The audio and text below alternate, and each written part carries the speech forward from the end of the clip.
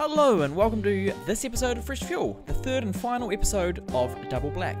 On episode 1 we covered wheels, interior and lowering. Episode 2 was all about paint. Dismantling, bodywork, primer, paint, polishing and decals. In this episode, well, we've got turbofans, a track day, a bit of an adventure, and an ending which is not particularly ideal. Now, the 80s and 90s were an amazing time for automobiles, and an era that we find ourselves paying homage to on a more and more regular basis these days. Picture the race cars of the day, and a glaring feature was the aero wheel covers, now generally called turbofans. Originally made to fit over specific BBS wheels and aid brake cooling, I have neither BBS wheels or brakes in need of cooling, but they look cool, and they could be a cheap way of tidying up some wheels. So I wanted to make some turbofans for quite a while, and not necessarily in the way that they actually cool the brakes down, more just an aesthetics thing, to be honest. But I never really had a car to put them on, I never really had the time, and I'd never really put the effort in to figure out how to do it. So I was like, right, a Corolla, this is it, this is time. So first things first was to figure out what material to make them out of.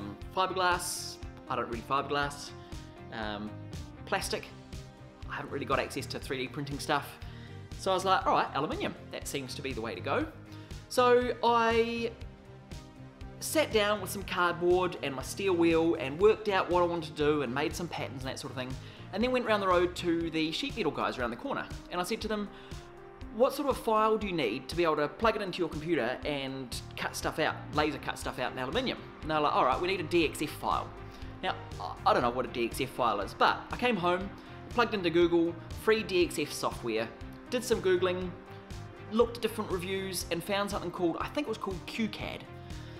And after a number of evenings and a lot of Googling and a lot of YouTube to figure out how to do it, I managed to basically convert what I'd made out of cardboard into a file, a DXF file that I could take around the road to the sheet metal guys. So I did that. And all of a sudden, any plans of it being a budget way to tidy up some steel wheels was way out the window. I think, offhand, just the aluminium cost around, well, all cut out and all done, I think the bill from the sheet metal guys was about $450 or $500 New Zealand. So it probably would have been cheaper to just buy some wheels. However, that's not the point. So I took around the corner, they tidied up a few bits and pieces, and all of a sudden produced some bits of aluminium that I proceeded to put together. So we have the face, the mounting flange and the fins. I went with both countersunk and oval head rivets for different parts of the fans. And the rivet holes in the face needed countersinking, and then adding a bit of RTV for strength, the fins were riveted to the face.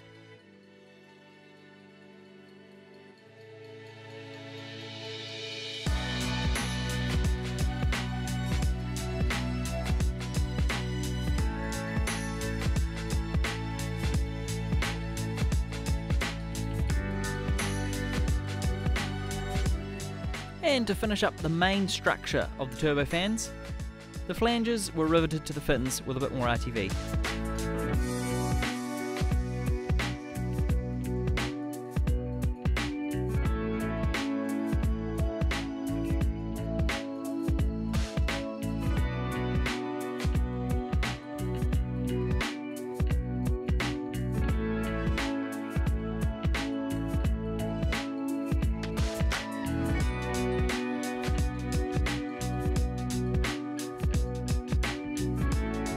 So I decided that with the front of the turbofan, I want it to be absolutely perfectly smooth, as I was going to be using a vinyl transfer which would cover the whole surface, and any air bubbles under it would look terrible. So I used a finger sander, just touched up the top of the rivets, any that were sticking proud, and then mixed up some bog and whipped over it.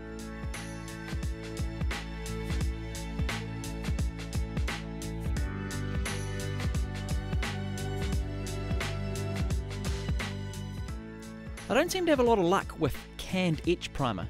Maybe it was too cold, maybe it was old paint, I'm not sure. Anyway, I gave it a quick once over, sort of, and then hit it up with the spray gun and the same 2K gloss black that I painted the car with.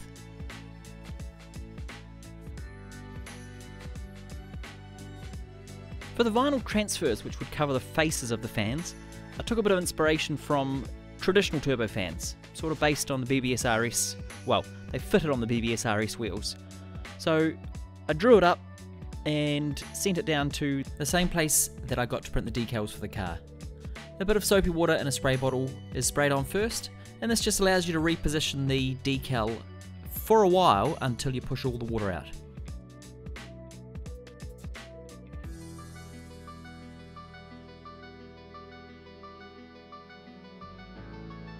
And using a nice clean soft cloth, push the water out, and those decals are in place well and truly for good.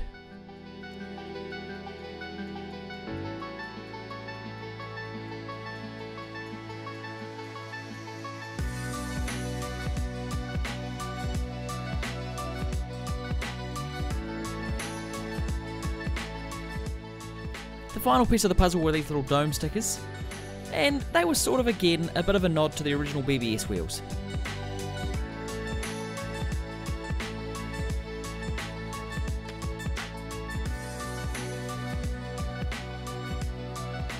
After much planning at the start of the project, I decided that the original Toyota Acorn nuts with the ends drilled and tapped would be the way to attach them, and aside from being an utter mongrel to put on and take off, they worked really, really well.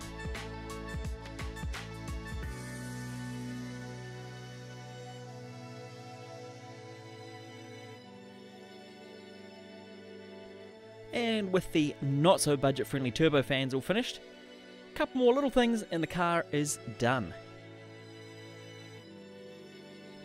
And the addition of the Japanese plates was pretty much the last piece of the puzzle. The car is finished as much as it's ever going to be. If I'm being 100% honest, I'm quite amazed at how the turbofans turned out. As far as a project goes in themselves, it was quite enjoyable. As far as the look of the vehicle, I'm still not sure. Maybe a little bit lower, maybe with some lower profile tyres, maybe on the front wheels only, maybe. Either way, it was a cool project. It was fun to dip my toe in the water, so to speak, as far as CAD, and within about 5 minutes, they can be all off and back to the steel wheel look that I quite like. So a couple of weeks later, the opportunity of a track day popped up. And we're pretty lucky in New Zealand that they are quite affordable. $140 for a car, and you get a bunch of time roaming around the track.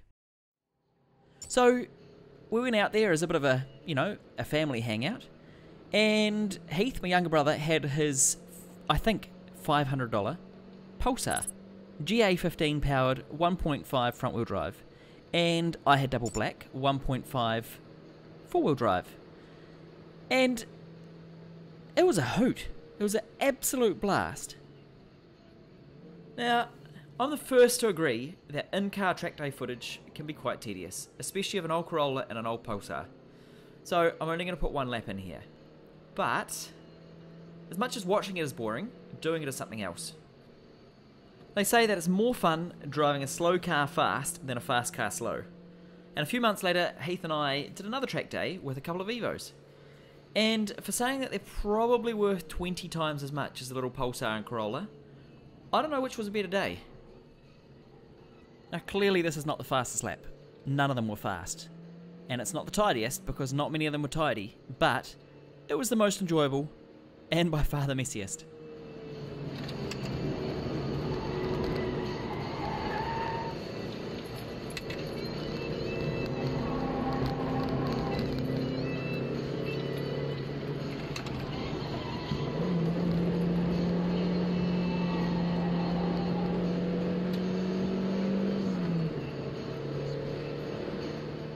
Over the space of the day, we both managed to break the 2-minute barrier with a 1:59 point very high, and ended up within a few tenths of a second of each other's best lap.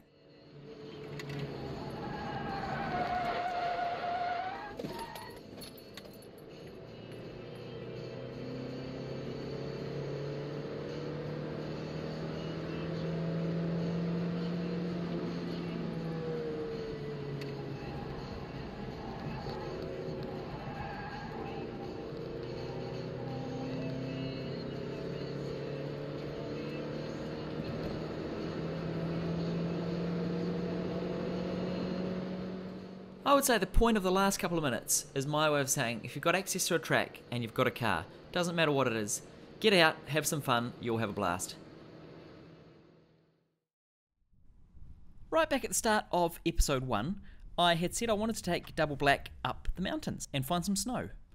Well, by the time everything was finished, the snow was well and truly melted and we're in the heart of summer. So we decided to just take it for a spin, overnight trip, and see what we could find. I'm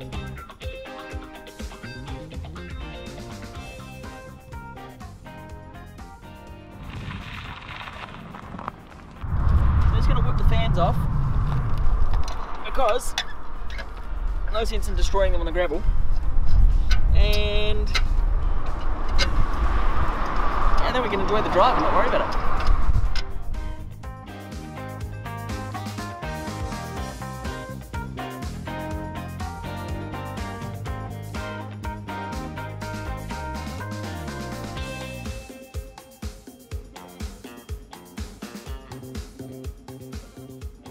Here we are on our adventure with the car finished, which is awesome.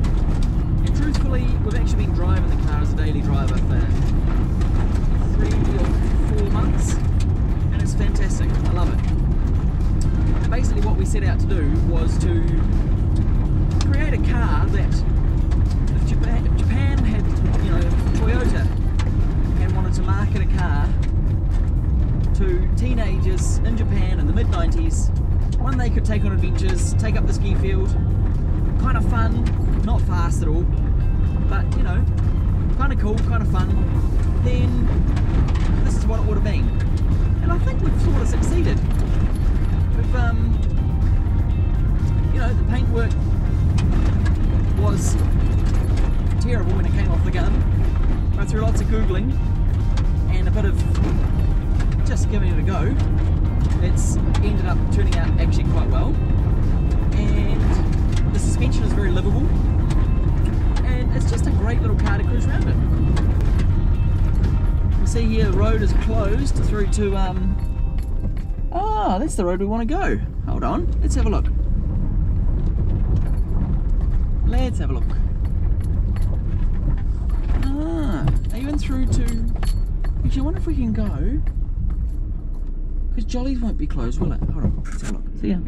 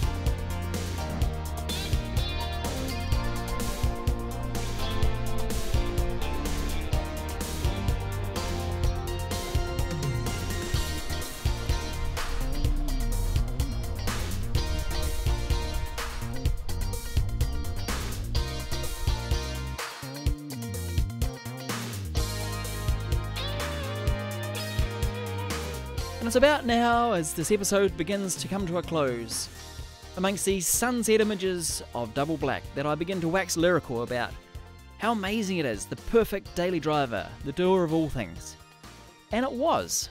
Unfortunately, was being the key word in that little sentence.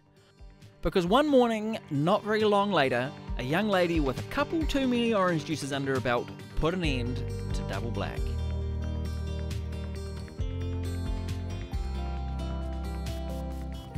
You can probably imagine from seeing this video footage that it's a write-off, like properly written off.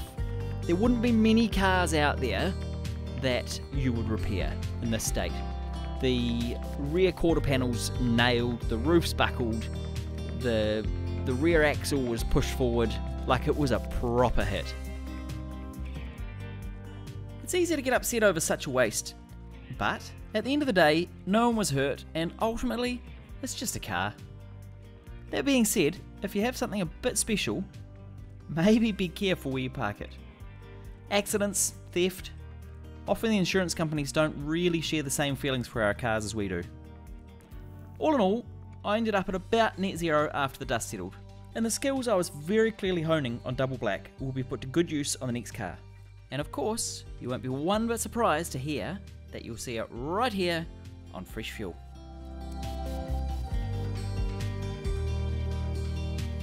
What were the costs for double black when all was said and done? Here they are. Okay, so here we have the final set of costs for double black. As per normal, there are 3 columns. The actual costs, which is what it has cost me. Basic tools, which is how much it would cost if you had a basic set of tools. And from scratch, which is how much it would cost you if you literally had no tools and had to buy everything you needed from scratch. Here we have the existing costs from the last 2 episodes coming in at $2,220, $3,230 and $3,610 respectively. I've added the wheels and tyres here just so people can get an idea of the Turbofan cost, but as I added them to episode 1, this won't be added to the final again. These were from the junkyard and cost $160 for all 4. The aluminium for the fans cost me $500, that's material and cutting all included. Paint didn't cost me anything, as I had it from the car, but a couple of cans of decent gloss black might cost you $50. Decals were $150, not particularly cheap, but it's high quality and should last. Miscellaneous is rivets, bog, sandpaper, etc, etc. I'm going to say $50 here, that should kind of cover more or less it. I used a friend's lathe for the wheel nuts, so it didn't cost me anything, but if you had to get a machine shop to drill and tap them, I'll just say $150. I got the Japanese plates from customjapaneseplates.com. They were $100 shipped to New Zealand, and I think well worth it. That brings us to the final cost for the 3 episodes of Double Black. It cost me, actually, $3,020. Often writing down a cost can actually be a bit scary to work out how much you've sunk into a project, but this one surprised me. I got paid out $3,200 by insurance, which basically I guess covered the actual real life costs. You could very easily argue that $180 does not cover the cost of labour, and it absolutely doesn't come near it. But working on cars is kind of like my life therapy, so I don't really count it. If I'd been working with a basic set of tools, I would have come in at $4,230, and if I didn't have a tool to my name and was doing it in my driveway, I would be in around $4,600. Honestly, still not too bad, because after all of that, in that $4,600 cost, you would have a decent set of tools, basically for the next project. So there it is, Double Black is gone, but not yet forgotten. There are plenty more projects where that came from. Follow along, and I'll see you soon.